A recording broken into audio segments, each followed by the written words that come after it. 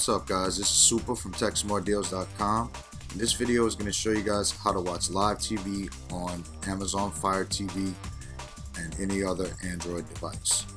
Now first I'll go ahead and give you a little demonstration of how well this particular app works. So I'll go into the applications and manage installed applications, and here are my third-party apps that I've installed, and one of them is this one right here, Live Stream Player, and I'll go ahead and show you how it works.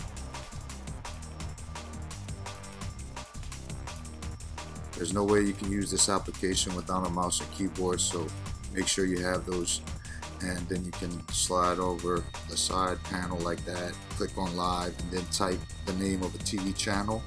So go ahead and type HBO first, and then go to next, just as you see on the screen, and there's a whole list of all of the streams of HBO that are currently available, and you just have to choose the right one and you'll have the authentic HBO channel. But since there's so many, sometimes you have to go through them and pick the right one, that's all. You just click on it, then click play just like that, and there you go. I'm gonna go ahead and cut this out real quick so I don't get any copyright violations. This is just to show you how the application works.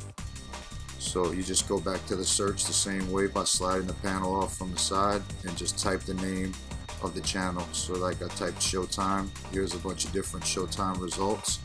You just have to pick the right one, and if you prompt it to upgrade, you can either choose not now or you can upgrade to the Pro version and you'll have even more features. This is an advertisement, so just go to the X. You can exit the app like that once you press the escape button on the keyboard.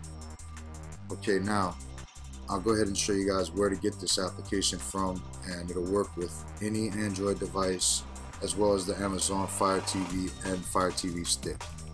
So just go over to TechSmartDeals.com/downloads and scroll all the way to the bottom, number 15, and click on it. And when this red screen appears, just click on details like that, and then click on visit this site, and then the download will begin. This is just a little warning message that's been popping up on my website. And now if you're on the desktop version of YouTube, you can just go ahead and click right on the screen on the video that's playing, and it'll take you to the how to install third-party apps.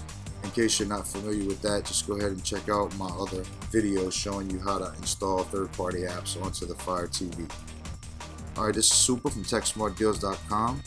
Hope you guys enjoyed this video. If you did, please do me a favor and click the like button.